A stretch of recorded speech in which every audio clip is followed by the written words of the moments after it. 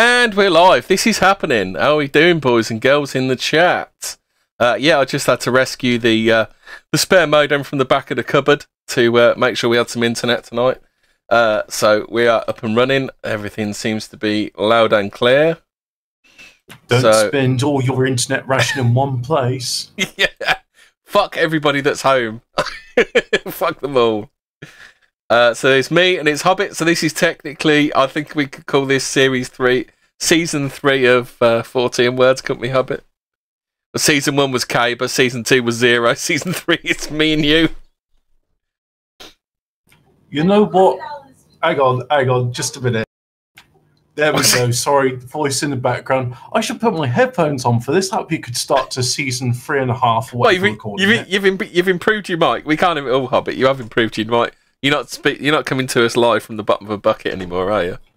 It swings and roundabouts, you know. I improved the mic, but I don't want to wear headphones because it cramps my style. It musses your hair, does it, Hobbit? Oh, yeah, and we've all got to look good during our quarantine period. Right, so, should we carry on with our warm open as we do? So I've got from unexplainedmysteries.com. I'll just bung this in the chat for you, Hobbit, so you can follow us in general. Everything's gone silent. No, so what? Can you hear me? Hobbit too. Hobbit. There we go. Now I can hear things. I plugged the microphone. I've plugged in my headphones. There we go. I knew there was a thing it's called. This is going smoothly today, isn't it, mate? Isn't it just? Oh, no, there's a term for this in the New Age thing. When Mercury's in retrograde, communications are affected. So any astronomers, tell me, is Mercury in retrograde at the moment? Say yes. Bit of a git, because April Fool's Day was Wednesday, so I had Grub and Glory was the day before, and this is the day after. So do you know the origins of April Fool's Day? Please do enlighten me, oh dear fellow old chapo chum. So we celebrate it each year by pulling pranks on one another, but nobody's quite sure how it all started. So do you remember have you ever seen the Swiss spaghetti harvest on Panorama? Have you ever seen that one? Yeah, I did see that the spaghetti is harvested from the spaghetti tree. Was it apparently Netflix did a public service announcement warning its users about the dangers of binge watching. Oh, ha ha! What a prank! And then we all did last year with the JJLE, didn't we? With gay voice for an hour. That was hard. And throbbing. So what does it say here? Turns out nobody knows when it was originated. Great article there. Unexplained mysteries. Well, I mean, it's living up to the name of unexplained mysteries as opposed to mysteries what we explain. Shouldn't it be explained mysteries? One theory is that it came from a nun's priest's tale, one of the stories in Chaucer's The Canterbury Tales. In it, one of the characters, the Chanticleer, is tricked by a fox on Sin March began 30 days and 2, which some believe is a reference to April the 1st. So what does it say? In France, the first known mention of April Fool's Day was thought to be 1508 by French poet Eloy Damaval, who referenced Poisson d'Avril, which relates to Fish of April. Others believe that the day originated in the Middle Ages, when New Year's Day was sometimes celebrated between March 25th and beginning of April. It's thought that people who celebrated New Year on January the 1st were mocked for it, thus the idea of April Fool's Day was born. Did you know any of that, Hobbit? I could sort of understand, like, saying, it's really New Year when the weather starts to get warmer again, so, yeah, that sounds plausible. I like that one. Yeah, it's I don't think it's really us that celebrate the 1st of April, because that's kind of end of the tax year, isn't it? Yeah, I don't think it was ethnic Brits that used to celebrate that day, was it? Yeah. April Fools, I'm just pretending to pay tax. Yeah.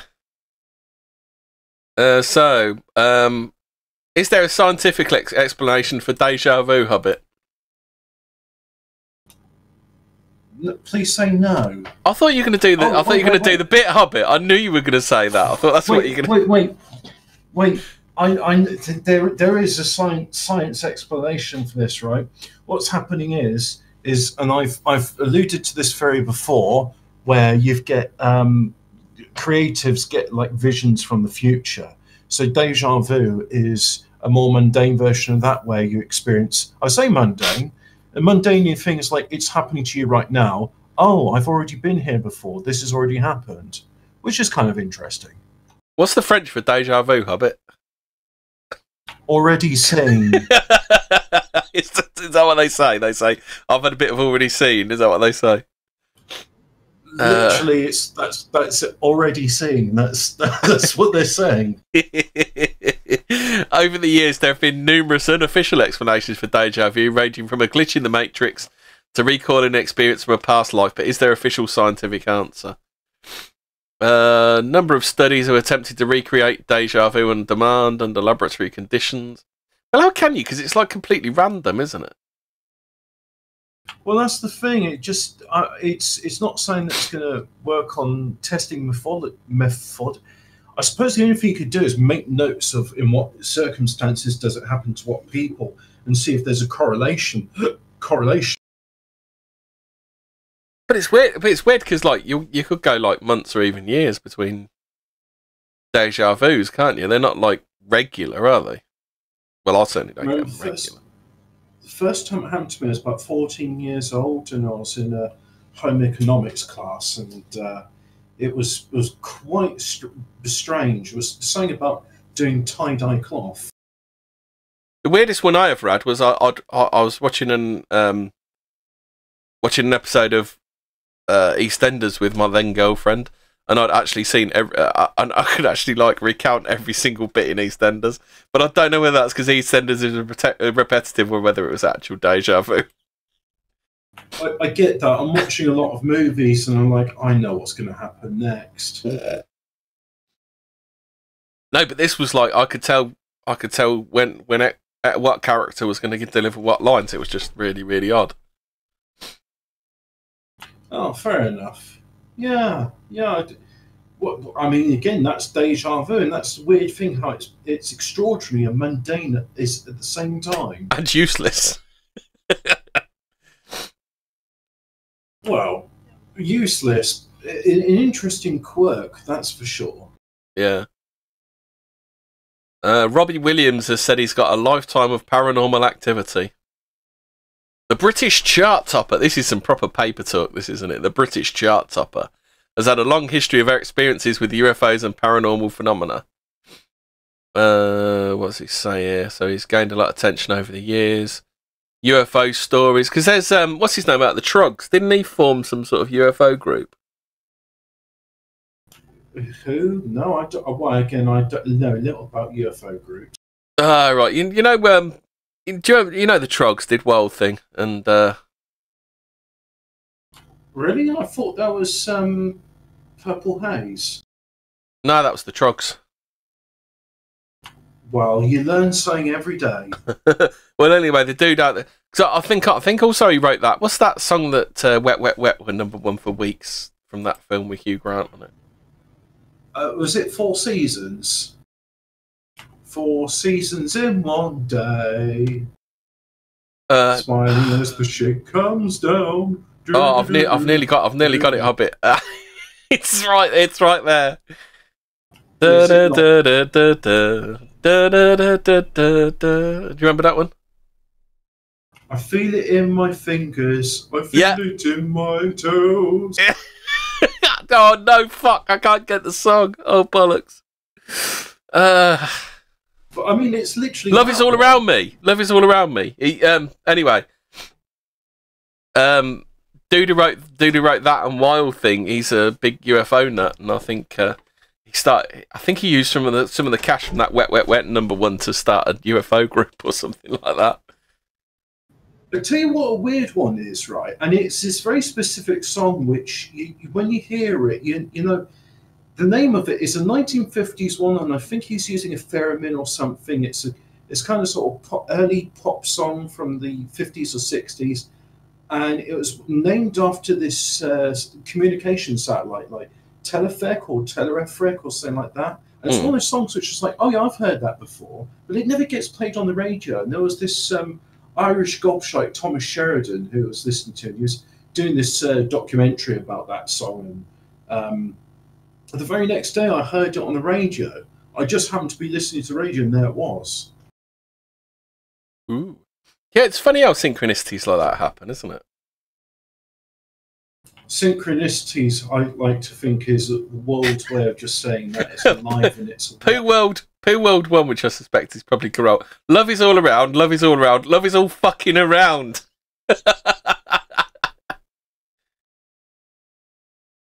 Some insistence we talk about Geff, but you know, I'm interested in this as well. It's pronounced Jeff. We're doing this is what we call a warm opening, where we talk crap first. Oh, is it like with? I mean, the thing is, it's an animated GIF, right? If anyone calls it GIF, I'm just like, no, you're not English. Yeah, but it's actually pronounced Jeff. Then why is it not written Jeff? Because it's on the Isle of Man. Even the girl's name's like a Manx name. Is this like with Jeffrey written Godfrey, and it was fucking hell? Did you know Godfrey? Did you know Robbie Williams has been on Coast to Coast AM? What, with George Norrie? I don't know who does it now. Well, I mean, it was George Norrie and it was Art Bell, but Art Bell died. He was even in. Apparently, Robbie Williams was in the running to buy the Skinwalker Ranch. Okay. Is So he he said, like a Freemason or Scientologist? Is he one of those weird fraternities? not as far as I know. I mean, he just got bummed by Jewish execs, I suppose. I mean, that's bad enough.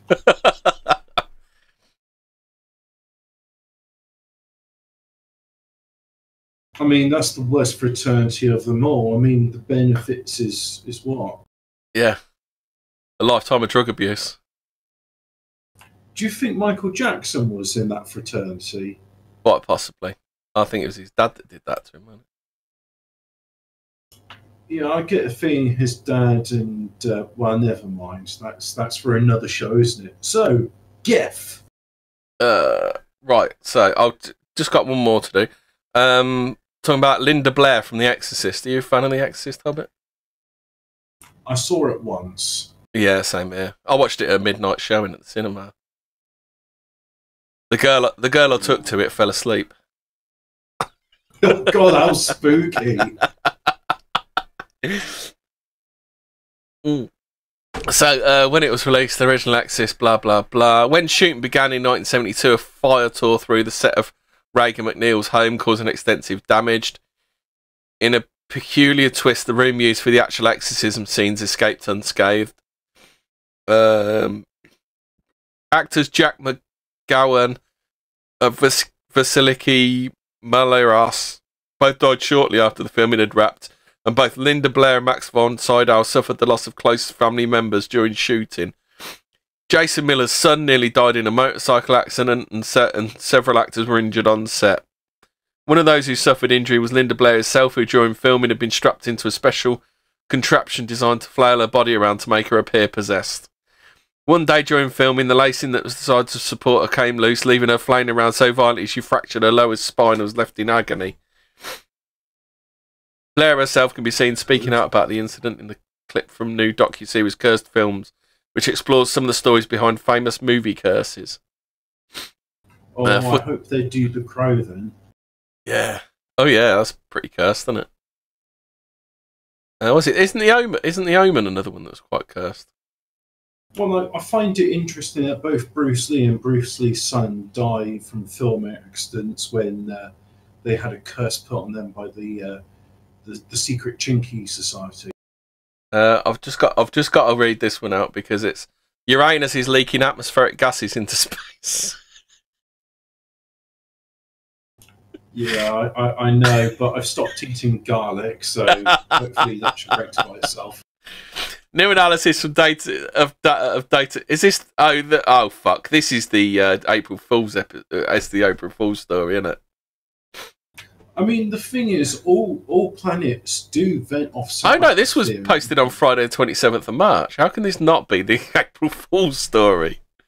I mean, what are they saying? There's a weakening of its magnetosphere, because that's the only thing which could account for it. So it says the phenomenon is essentially a pocket of the planet's atmosphere that is being funneled away into space by its magnetic field, a process known as atmospheric escape. Do you know what that is?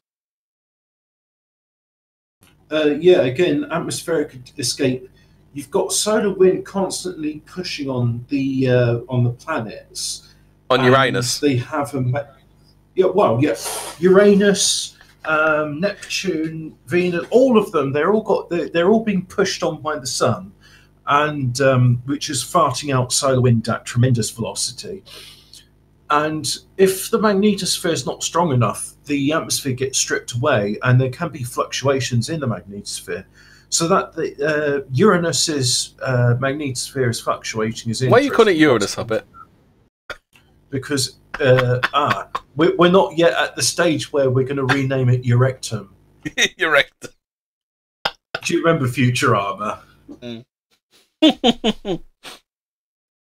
Uranus, Hobbit. If you want to. Uranus. Uranu. Uvavu.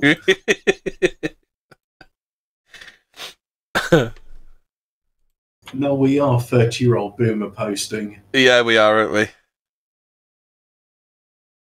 So there we go. So that are you finished talking about atmospheres and Uranus? So Geff, the talking donkey. You want to go talking donkey? Nice. Oh dear. So I found one while I was looking for stuff like this. I also heard something about. Have you ever heard of Mike the headless chicken? I did hear about that. The chicken lived for many months after it. In the 1940s, where an ordinary chicken survived for 18 months with no head after being cut off with an axe. I guess that gives the phrase "run around like a headless chicken." Yeah, well, apparently that's what they do, don't they? They like twitch and fucking run around and stuff, don't they? It just goes to show that there's not really much going on in their little bird brains, and most of it's just autonomous. Yeah. So Geff or Jeff, as it should be pronounced. Right. So let's have a look at this. I sees it how I sees it, mate. You're going to call him Geff then, are you? He was the named after that music label, Geffen Records. Geffen Records. So in the 1930s, you've got something that's called the Dolby Spook. That's because it's in where's the fucking area? Oh, well, there you go. It's part of the hi-fi industry. It's Dolby and Nike stereo spook. So it's because it's located in Cashan's Gap near the hamlet of Dolby on the Isle of Man. Yeah, very stereo, this one, isn't it? Cashan's Gap? What I mean? Cashan's Gap. All right, it's just Cashan's Gap. Yeah. Gaping Gap. Gaping Gap. So what exactly was the Dolby Spook? So the Dolby Spook was the Dolby Spook was a mongoose called Geff or Jeff. So for members of the audience who aren't familiar, i.e. me, what's a mongoose? A mongoose? It's like a stoat or a weasel, isn't it? So you want to go this basic then? You want me to tell you what a mongoose is?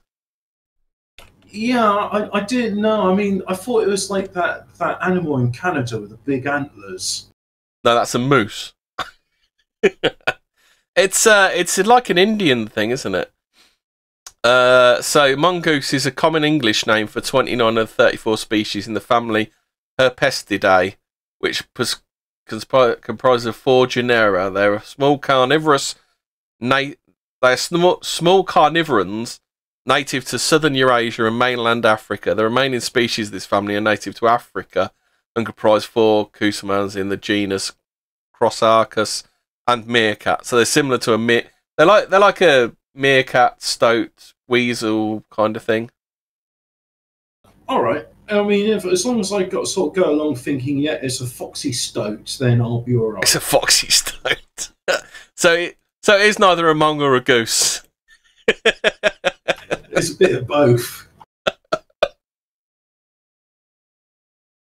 So anyway, Geff, where's the fucking bit that I was looking for? I got all this ready and it's all fucking disappeared now. I got you saying it now. Yeah, what's that? Geff, the talking stoat. Geff. So a family called the Irvins lived in fucking hell, this is garbage. So September 1931, the Irving family consisted of James, Margaret, and a 13-year-old daughter named you're gonna love this name, Voirey. So it's Voirrey, which apparently is the Manx for Mary.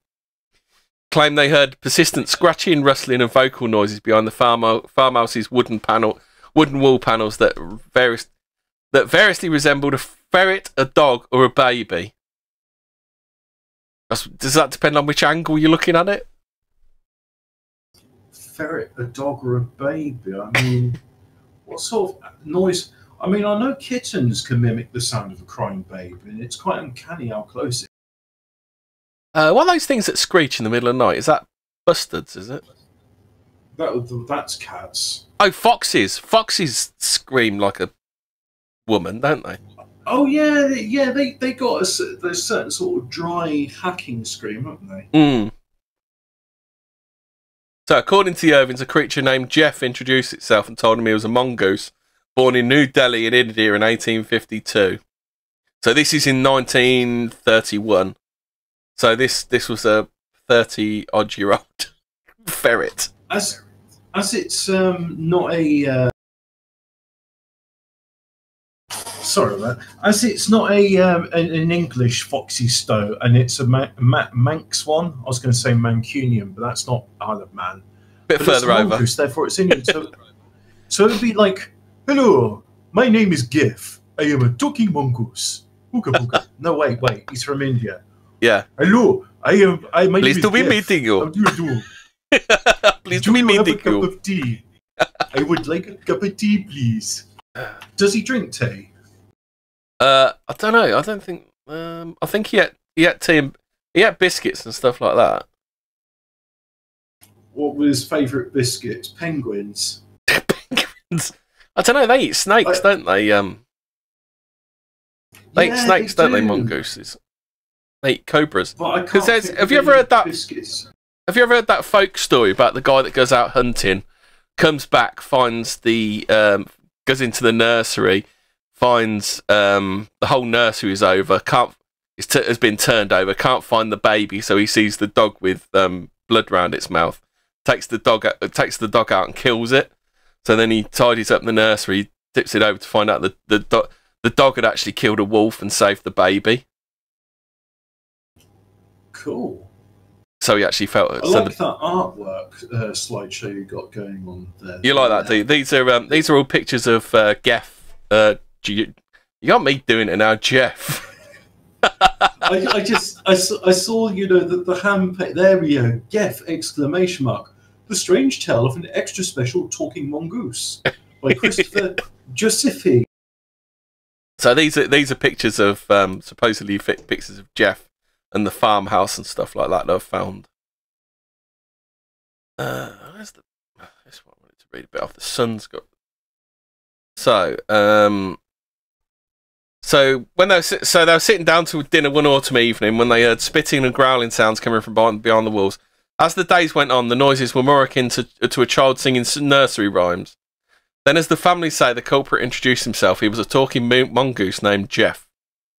It may sound extremely far-fetched, but in 1931, the Irvins, who lived in a remote farmhouse called Cashan's Gap on the Isle of Man, believed they were haunted by a talking mongoose. So So theories that were thrown around about Jeff, whether he was a figment of their imagination, he was a mongoose that had been possessed by a poltergeist, or a real talking animal. So the story kind of got everybody going. Several ghost hunters and journalists have been involved, such as, I haven't heard of any of these, I bet Zero has. Obviously Harry Price we've heard of, because we spoke about him in the Borley Rectory episode, if you remember that far back, Hobbit. I do remember that one. Yeah, Harry Price. Someone called Hereward Carrington, who is he's a British-born American investigator of psychic phenomena and an author. His subjects included several of the most high-profile cases of the apparent psychic ability of his times, and he wrote over 100 books on subjects including the paranormal, psychic research, conjuring and stage magic, and alternative medicine. There was also a fellow called Nandor Fodor, who was a Hungarian. He was interested in it as well. But I think Fodor. Nandor Fodor. But Harry Price was the only person to actually go there. So what else happened there? So he said some pretty interesting things. He said, "I am extra clever, but not always kind." Initially, they thought that the sounds coming from the halls were rats, because apparently their cottage, it was it's brick, and then there's a gap to hold heat, and then there's wood. So there's plenty of room for stuff to live in there. So Jim laid down the traps and poison. The noises continued. One day he tried to scare the creature by growling at the wall like a dog, and to his surprise it growled right back at him. Soon it was singing nursery rhymes in an eerie, childlike manner before coming out and introducing itself a few days later. Worry, I don't know. Described the creature as being the size. No, it's the Manx for Mary, so it's a girl. Oh, okay, we'll call her Mary then. I would call her Mary. Mary described the creature as being the size of a small rat with yellow fur and a large bushy tail. So it sounds a bit like Pikachu. We've solved it. They had a Pokemon in the wall. I was just going to say, are mongoose known for mimicry? No, but Pikachu is. Detective Pikachu. They should have called him Detective Pikachu, shouldn't they? That's it. We've solved the case. We can wrap this one up. Job's in. I just need Ash in there with his collecting ball or whatever it's called. Tune in for next Fortean Words. We'll solve another thing. So the animal said it was a mongoose called Jeff, who'd been born in New Delhi, India, was then hunted before escaping to the Isle of Man. Didn't really say how he got to the Isle of Man. Bus? Do you think train? I was going to say, is there like a frequent freight route between the Isle of Man and India? Because as far as I know, like it either comes from Ireland or Liverpool, the freight to what's the principal port in the Isle of Man? I don't actually know. Should we have a look at the Isle of Man?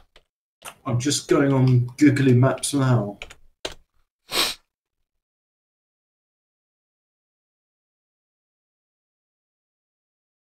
I want to say it's Ramsey. No, it's Douglas.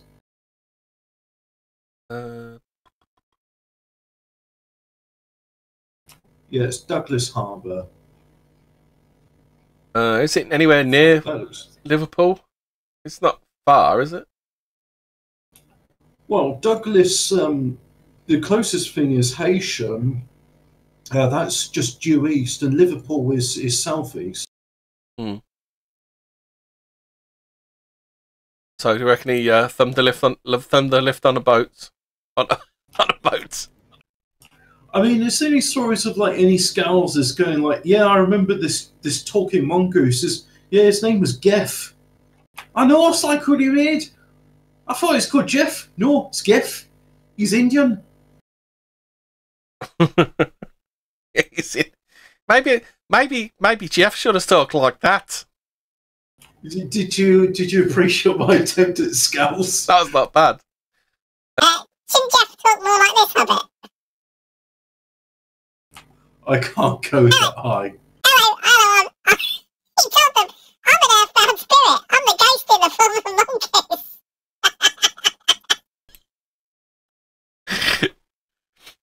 That was the chipmunk voice. We'll just assume, Geff was an enterprising mongoose and was able to negotiate international waters. So he found his way into the Isle of Man. Yeah, somehow. Was he a fan of motorcycles, perchance? I mean, all I know about the Isle of Man. Do you think he went there? Think he went there for the TT? Then is that what you think of it? I mean, that's the only reason anyone goes to the Isle of Man. I think George Formby took him there. What was he into? The motorbikes. Oh, there's one of the George Formby films is one where he does the TT.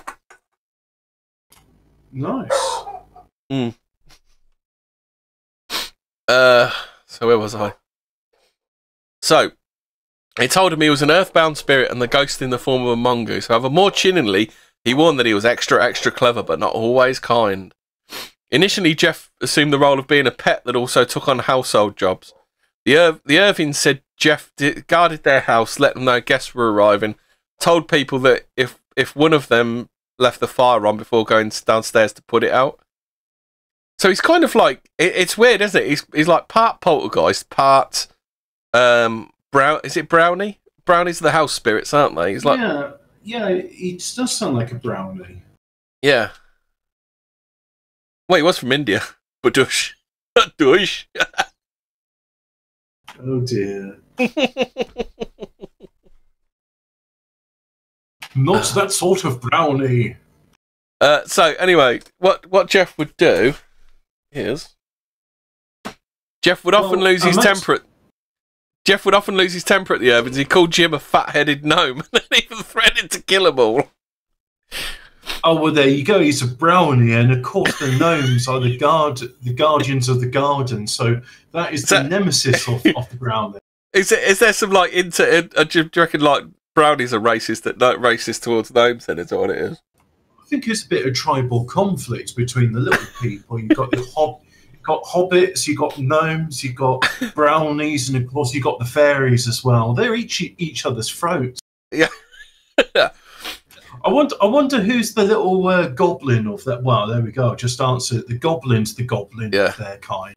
By the way, the chat's asking, did Geff ever make it to Speaker's Corner?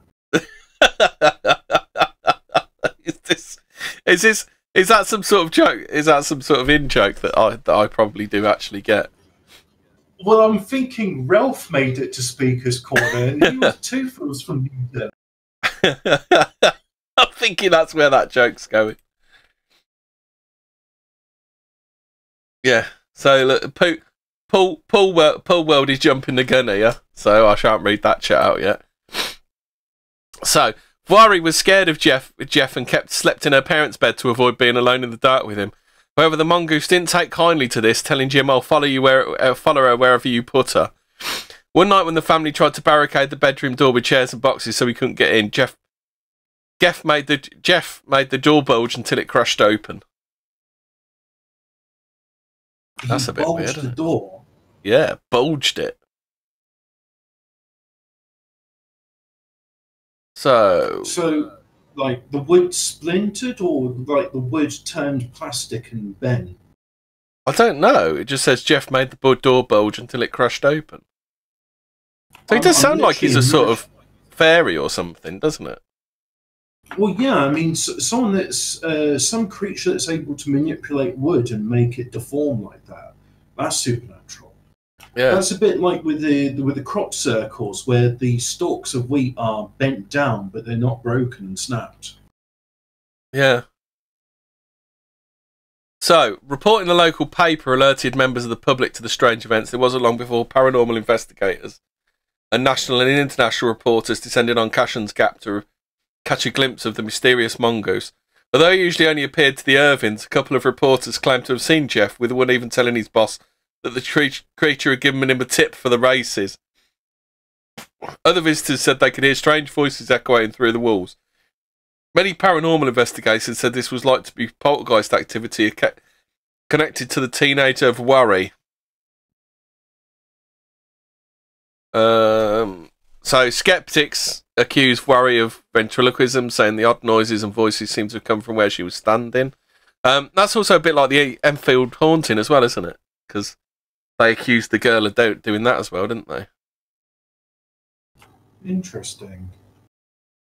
So, footprints and stains on the wall and hair samples claimed by the family to be concrete evidence of Jeff were identified as belonging to the Irwin's sheepdog, and they were accused of deception. One psychologist who stayed with the Irvins for a week said he didn't believe the family were deceitful, putting Jeff down to Jim having a split personality.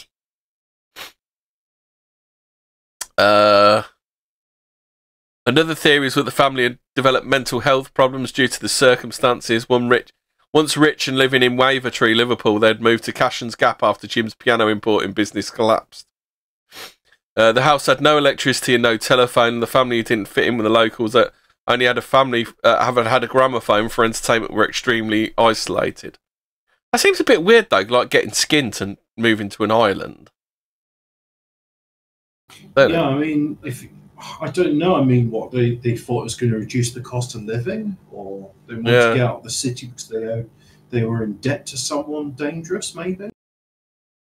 Yeah, seems like that, doesn't it? In July 1930, well, but then again, if you're on the run from a gangster, you wouldn't make something like this and become famous, would you?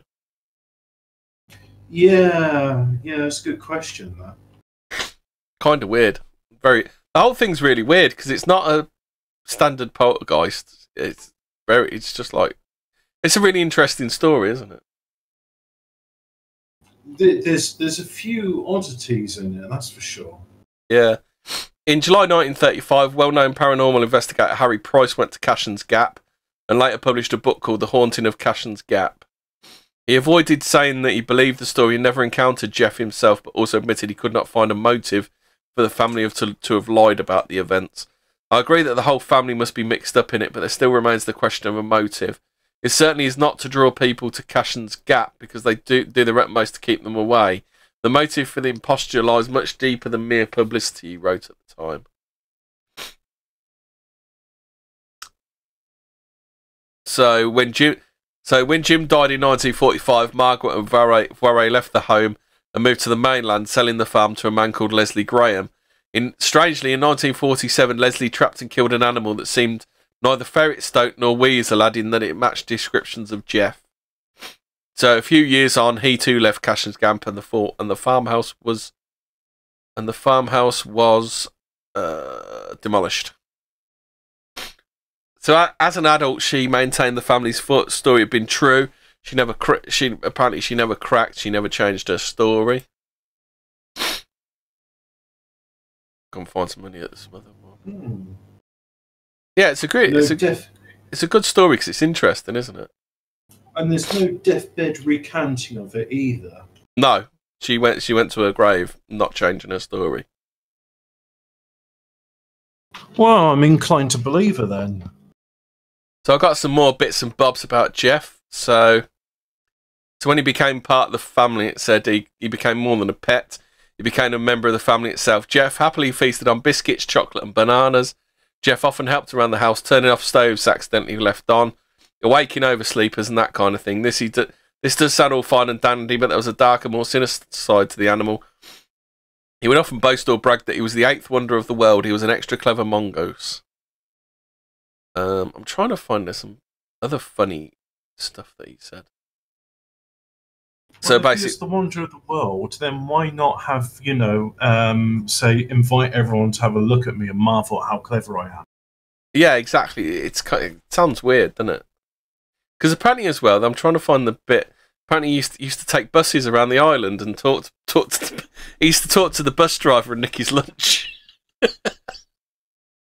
So, in other words, there should be other witnesses that collaborate. Like, oh yeah, we remember the talking mongoose Geff from that farm, from that place where no one talked to them because they weren't part of us. Yeah, it's weird, isn't it?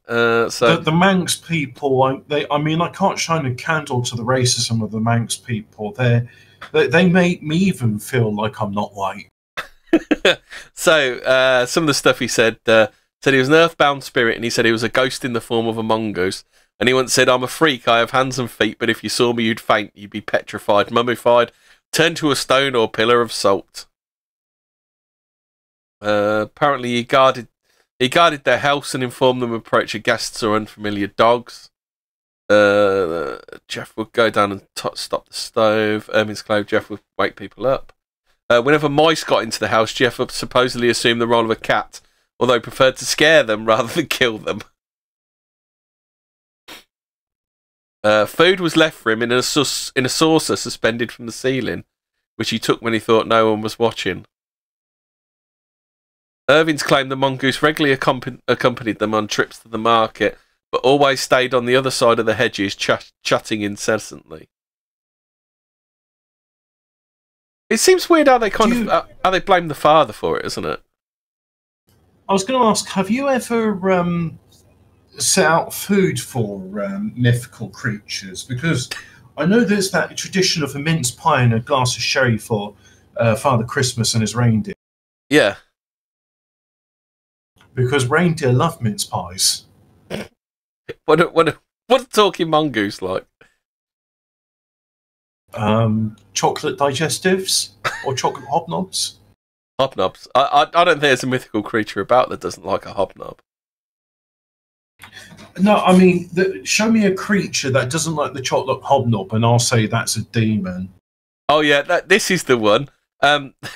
Jeff was said to speak phrases in English, French, German, Yiddish, Spanish, Flemish, and Hebrew.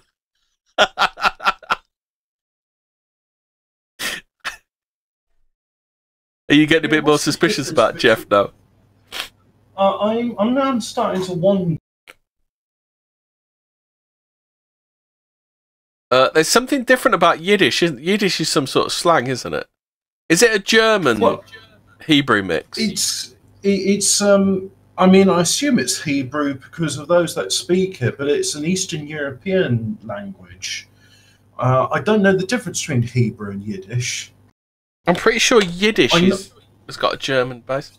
Yeah, Yiddish is a High German-derived language, historically spoken by the Ashkenazi Jews. Well, I know I don't know what circle is in German, but I know circle in Yiddish is keikel. Yeah. It says it's a German-based vernacular fused with elements taken from Hebrew and Aramaic, as well as Slavic languages and traces of Romance languages.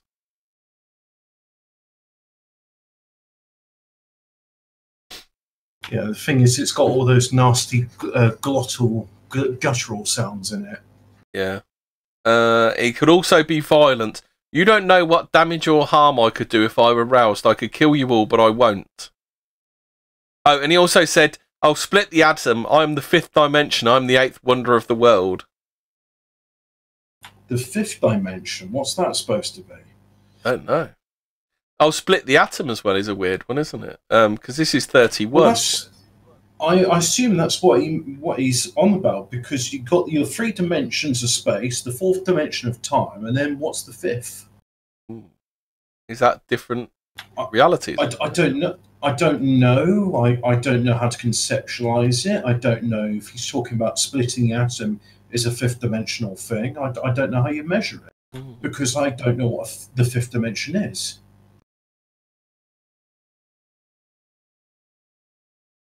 But I assume that those two statements are related to one another. Yeah, it does seem weird, doesn't it?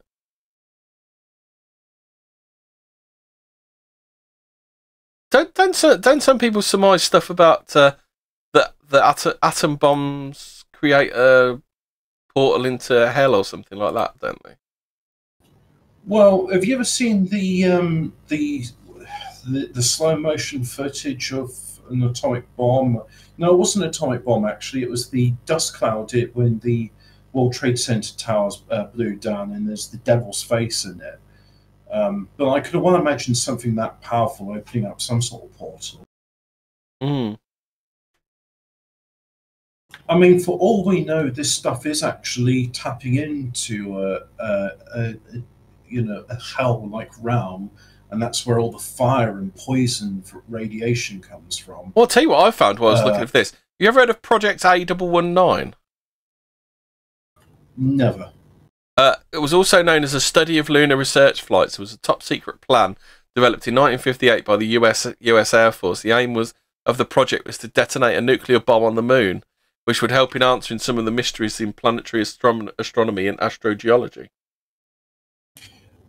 Whilst they never, I don't think they ever did that, because it's like that would be a breach of the space weapons proliferation or something like that.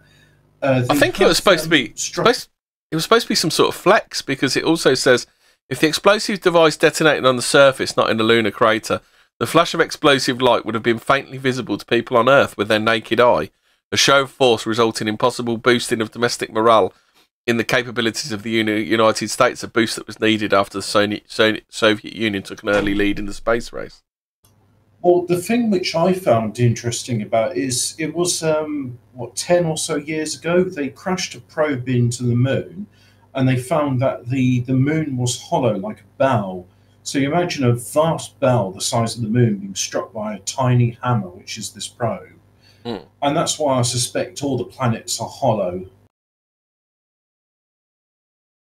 So it says the project was never carried out, being cancelled primarily out of a fear of negative public reaction, with the potential of militarisation of space, as it would also have signified, because the moon landing would undoubtedly be a more popular achievement in the eyes of the American and international public alike. A similar project by the Soviet Union also never came to fruition. But do you ever listen to Horus, White Rabbit Radio? No, not really. He says I get to the point. He says quite often that he says quite often that there's like a space detente. So there's like some sort of unwritten rule where, like, when it comes into going into space, that everybody works together. Oh, okay, because there is like things like international cooperation and weapons proliferation in space. So I think even though there was talk of the tungsten rods, the kinetic rounds, so technically not an atomic bomb, but still a bad idea, they didn't do any of that stuff. You ever heard of a band called Lemon Demon? I remember the Lemonheads, but not Lemon Demon. No. Apparently, Lemon Demon did a song called Eighth Wonder, in which some of Jeff's favourite lines are in there. Just reading. We couldn't play that out. I mean, YouTube would just, the AI would get on it immediately. Be on it like a car bonnet. That's it. So what they're saying is, this could have been. Have you ever heard of the story Rikki Tikki Tavi from Rikki Tikki Tavi? It was written by Rudyard Kipling. Oh no, I remember the Just So stories, but not that one. Yeah, I think there's what they say is that it could have been inspired by Rikki Tikki Tavi, which was about a talking mongoose that guarded a family. What was that inspired by? Because I'm starting to feel like in fiction there is glimmers of truth. Yeah, hold on, I'll find out about Rikki Tikki Tavi. Hold on. Go on Snopes to get the really boring version of it. I'll just go Wikipedia. It's a short story in the 1894 anthology The Jungle Book by Rudyard Kipling about the adventures of a valiant young Indian mongoose. So it's just thinky face. I wonder in their empty farmhouse, did they have a copy of Rikki Tikki Tavi in there? What, they were reading the Jungle Book when they had no telly or gramophone to listen to? Yeah. Yeah. Yeah, this is the bit. Price also discovered, when Harry Price was looking round, Price also discovered an interesting feature of the Irving's farmhouse. All interior rooms of the old stone structure were double-walled with wooden panelling. A generous airspace left between the stone and wood walls helped retain heat in winter, but also makes the whole house one great speaking tube, with walls like sounding boards. By speaking into one of the many apertures in the panels, it should be possible to convey the voice to various parts of the house. However, this was disappointingly never tested by Price Lambert or any other investigators. It would have been a relatively simple matter for one investigator to stand at the top of the stairs speaking while an associate stood elsewhere in the house observing the sound and how it travelled round the house.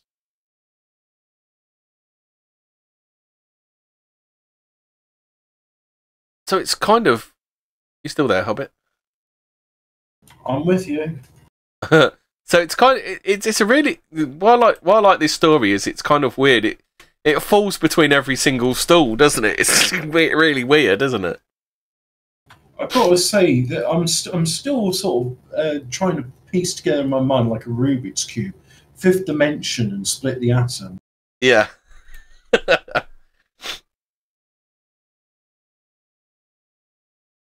Yeah, so Paul World is saying, obviously, if Jeff did get the bus, then someone would have interviewed and documented the driver and other witnesses, but there is nothing, apparently. Wow, the Manx people are very private, and apart from the tourist trophy, don't like any intrusions into their island. So let's just blame it on their obsession with secrecy. Yeah, it's kind of weird, and also the girl kind of went to her grave because the fairy girls fessed up, didn't they? You remember the girls that faked the fairy sightings? Well, they say they faked them, but I like to believe they were real. But they fessed up in the end, didn't they? Yeah, and somehow I'm still thinking to myself that, you know what, that stuff is real, so even if they did fake it, I'm still going to say it's real. Oh, but Hobbit, that's unscientific of you. You're saying you're literally believing fibs. Yes. Well, sometimes you have to be a little bit, don't you? So they're saying that Nandor Fodor happily accepted rumours and hearsay in place of actual evidence. He concluded that Jeff was a mongoose who had learned to talk. Yeah, I'm willing to believe that as well. But like I said, I feel there's concerted effort in this world to make it seem all mundane, everything explained, and that there's no mysteries whatsoever. Yeah, it's like I say, the reason I like this one is because it's not like your standard poltergeist thing, although there are poltergeist elements. There's something to do with somebody had which one was it? Somebody had pins shot at them through the holes in the walls. How bizarre. There's a slander case to do with it as well. In 1937, Lambert, I don't know who the Lambert guy is. He's the one who bought the farm after the family left. Oh, is he? Oh, so in 1937, Lambert brought an action for slander against Sir Cecil Leviter after Leviter suggested to a friend that Lambert was unfit to be on the board of the British Film Institute. Leviter said Lambert was off his head because he believed in the talking mongoose and the evil eye. Lambert was pressured to abandon his action by Stephen Talent, but persisted with it and won, in receiving 7,600 quid in damages. 1937, that would have been a fair old wedge, wouldn't it? I mean, even now, that's a sizable chunk of money. Yeah, then an exceptional figure for a slander case awarded because Lambert's counsel managed to introduce a BBC memo which showed Lambert's career had been threatened if he persisted with the case. The case has become known as the mongoose case. Yeah, interesting. So there is actually documentation of it then. Yeah. Well, not really, because Lambert's... Apart from the family. So it was July 1935, the editor of The Listener, Richard S. Lambert, known as Rex, and his friend Harry Price, so he went with Harry Price to the Isle of Man, and helped produce the book The Haunting of Cashan's Gap.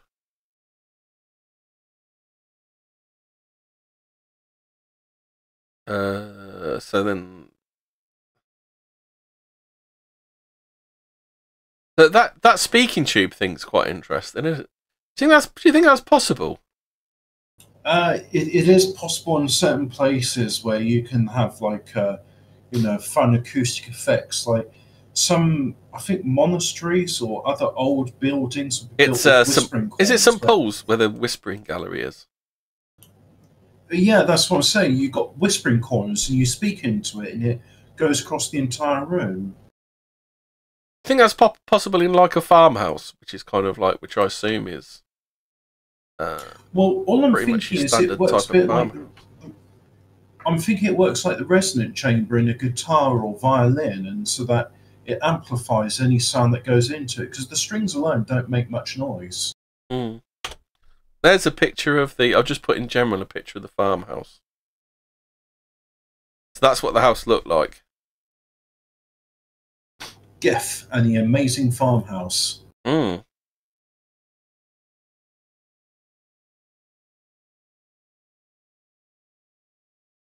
So, what else have we got?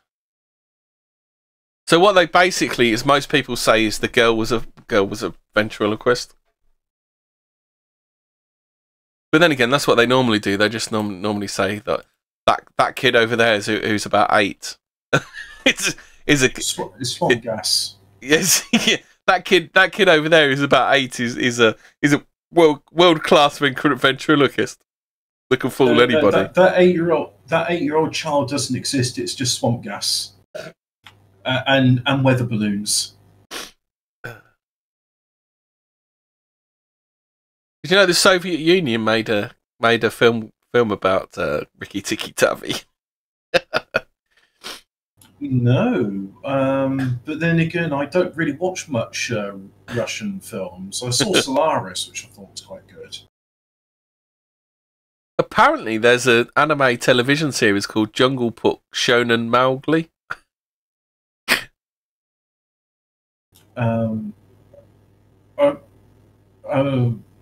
No comment because I haven't seen it. Shonen just means kids animation. I don't know. I mean, I've heard the term before, but I don't know what it means.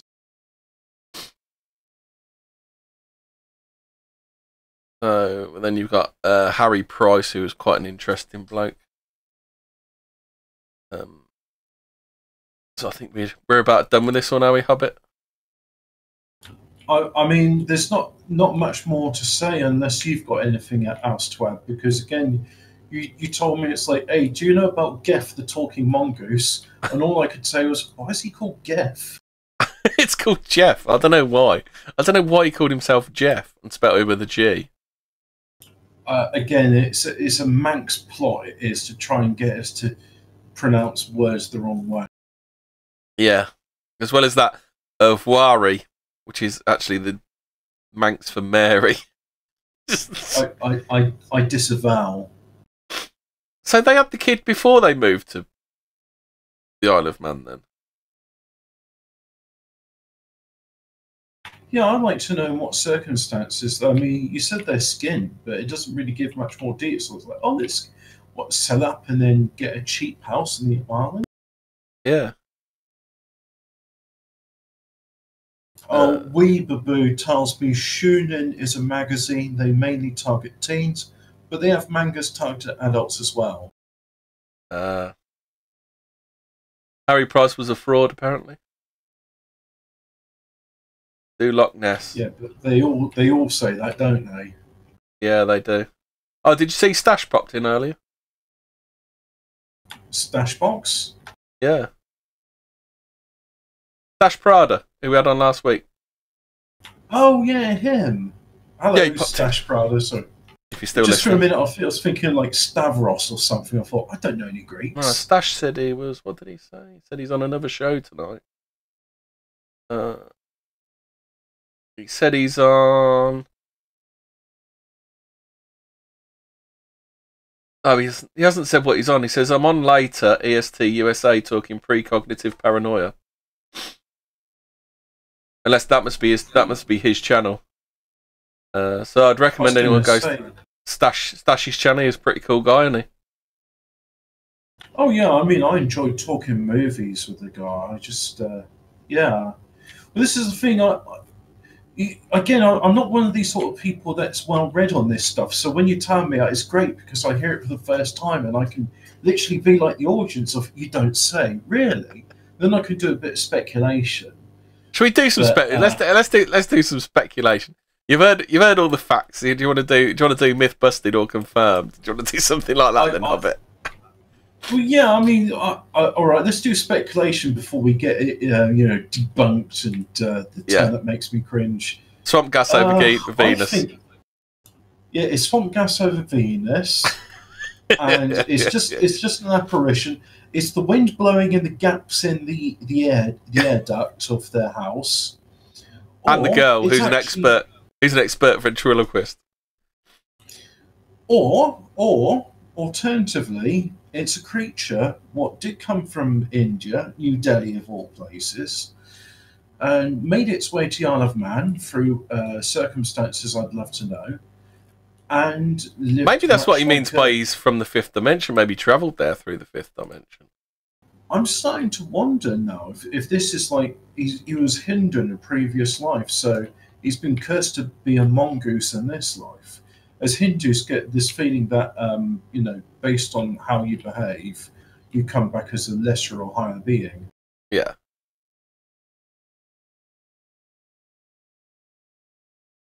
What do you think? Do you think there is something to it, or it's certainly unique. I mean, it's not somebody who's just like read something and then just like. But then again, is it? I mean, she could have been in that farmhouse reading Ricky Tikki Tavi, and then. Again, yeah, I'm thinking Ricky Tikki Tavi. By the way, as an aside, can you hear the fans wearing away on my computer? It's a bit buzz, but that's about it. There's a faint hiss in the background. Fair enough. Yeah, they're fairly noisy. So basically, they had two books in the farmhouse: Teach Yourself Ventriloquism and Ricky Tikki Tavi. Paul Wild says that mongooses were introduced to the Isle of Man for. Aren't they mongoose? Well, I'm wondering if it. Yeah, what is the plural of a mongoose? Is it a mongoose? Mongooses? Mongoosei. Mongoosei? Mongoosei. Mongoose. Well, it's mongoose, isn't it? I'm pretty sure I've heard this argument before, and I'm pretty sure it is mongoose. I'm pretty sure it's a mongoosei. Mongoose, I should say. A mongoose. Because mongoose is just. I mean, it's like saying you've got like more than one mouse plugged into your computer, therefore you've got mouses plugged into your computer. Yeah. Yeah, it's mices. Mice. Mongay. Oh, Mongay. Rob Calvert says Mongay. But mongays, yes, the mongays were introduced to the Isle of Man because this part of the homosexual agenda. Oh, that's part of the homosexual agenda. The Jews did it. Why not? Sure. I've got to have a look at this now.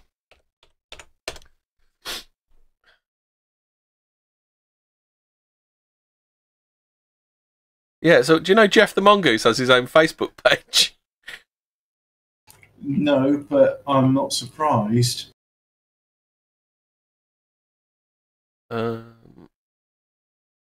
Creative Wiki.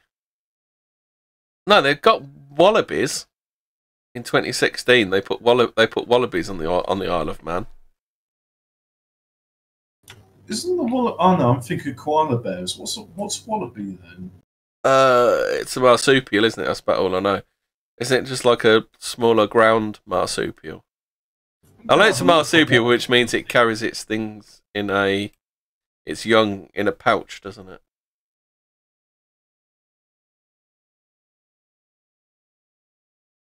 Just going to look up wallaby.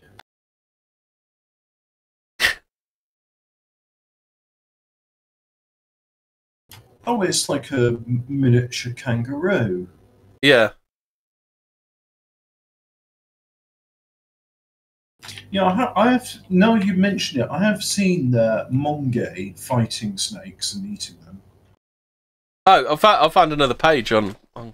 For several years in the 1930s, the case of this Manx mongoose, who is said to speak in a range of foreign languages, including Hindustani, as well as singing, whistling, and coughing in a human manner, swearing, dancing, and attending political meetings, was discussed across Britain.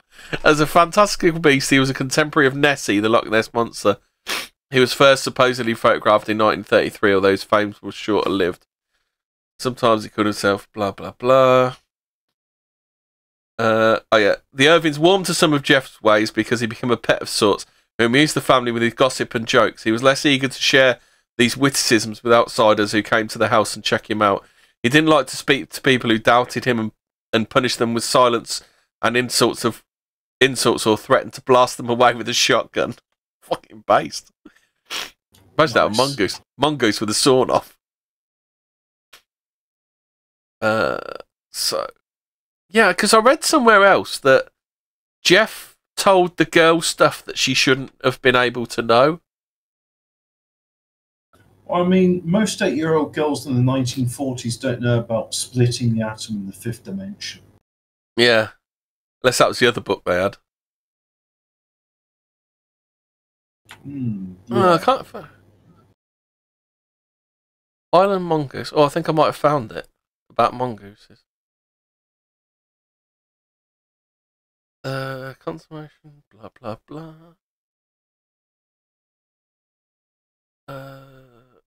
No, I can't find anything about them. What's it? Oh, apparently they introduced mongoose to Jamaica to kill rats. And I don't know of any problems with that either, because sometimes, like when rabbits were introduced to Australia, they just run rampant. No, not rabbits. Bullfrogs. Because they think rats were to blame for the extinction of the dodo, don't they? Because the rats were eating the eggs because they lay their eggs on the ground, don't they? Yeah, I mean, the dodo's flightless as well. It's much like these other birds which evolve in relative safety in an island. They turn to crap. Yeah. The other thing as well, apparently they were quite like horrible and greasy, weren't they? They're apparently completely inedible. Yeah, they weren't good eating. Wee Babu wants to know if you can have a mongoose as a pet. Let's have a look. Are we just talking about mongooses? Mongoose? Are we? I can't think of it. Mongoose. Yeah, sure, let's go with it.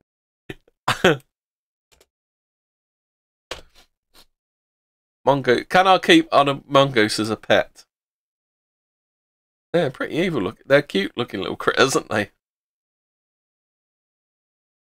I mean, I quite like weasels and stoats.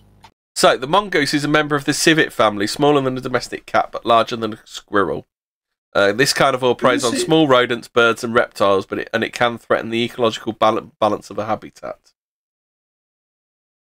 I think on Tuesday we were talking about the civets because someone was asking, what's that creature, the cat which eats coffee beans and excretes them? It's the civet.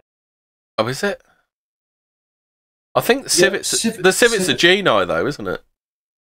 Well, I don't know about that, but I know civet coffee is the most expensive in the world, and apparently it's very good because the civets only eat the ripe coffee beans, and they leave the other ones. So they don't digest the beans inside; they get washed off and roasted.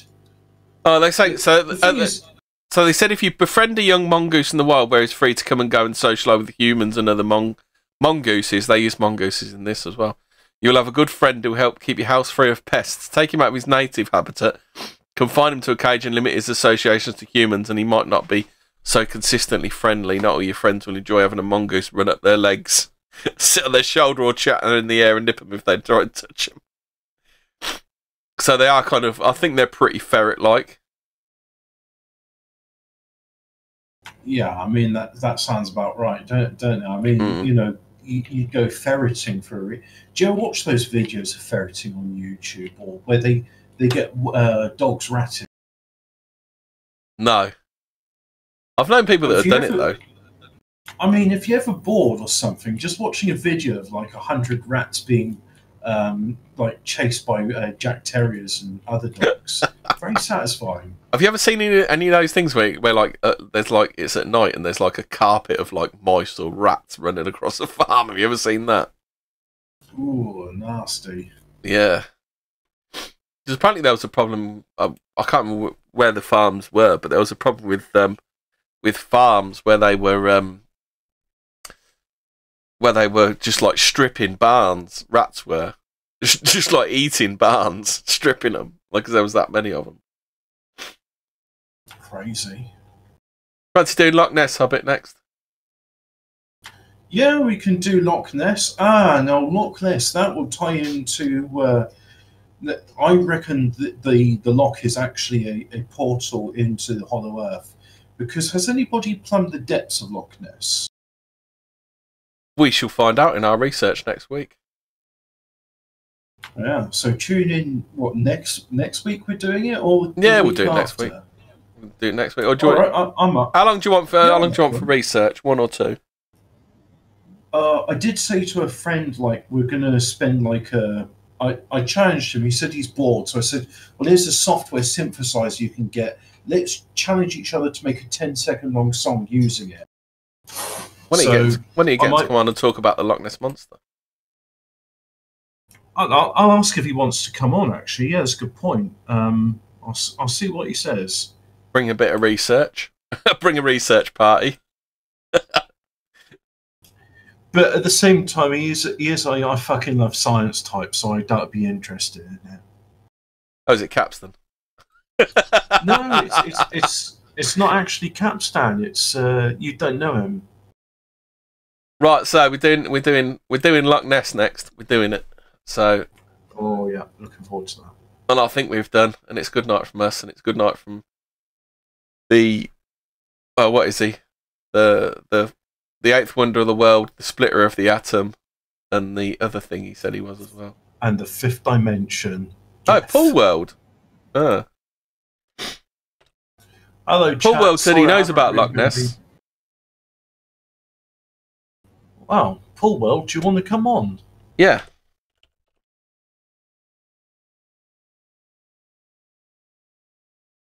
I know Kaptain wants to I know Kaptain would do a what's Dunblane? I know Kaptain would do a Dunblane with us. Oh, what? Where the record's been sealed for 99 years? Yeah. So I think even Kaptain's suspicious of that one. So anyway, that's us done. Night all. Good night.